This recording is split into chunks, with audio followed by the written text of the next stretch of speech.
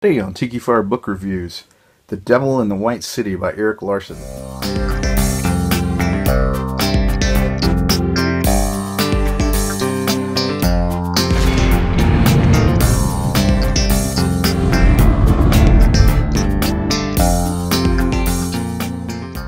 Tikifire here with another Tikifire book review. And today I'm going to review a book I recently finished reading. It's called The Devil in the White City by Erik Larson. This was a #1 bestseller, as it says on the cover.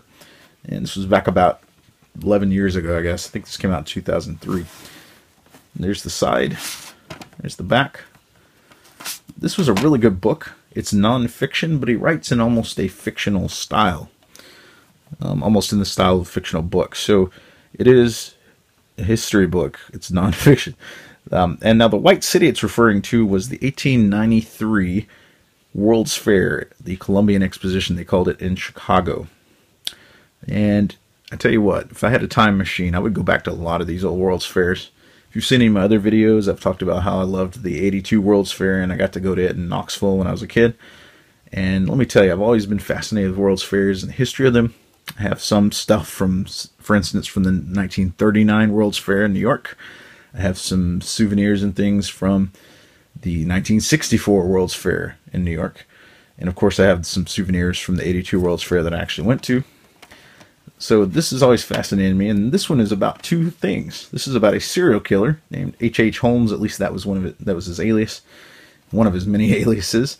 This is about him killing people during, or both before and during the fair and a little bit after the fair. And it's also about the fair itself.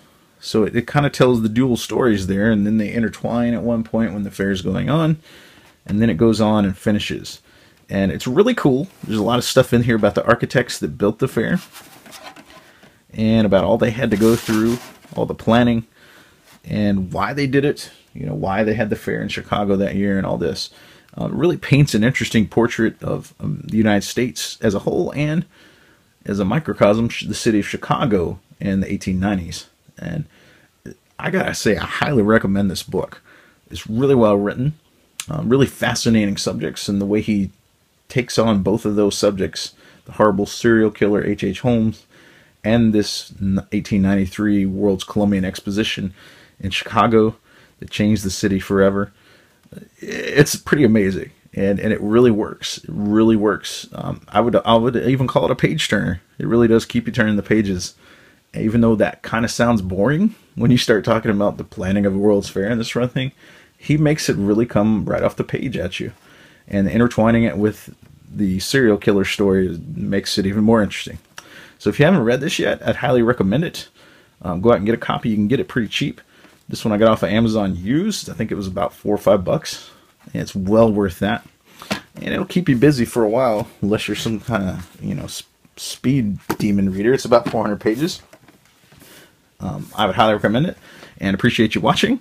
If you like this video review, please give me a thumbs up, and please subscribe and check out my other channels. Got lots of neat things on there. Thanks.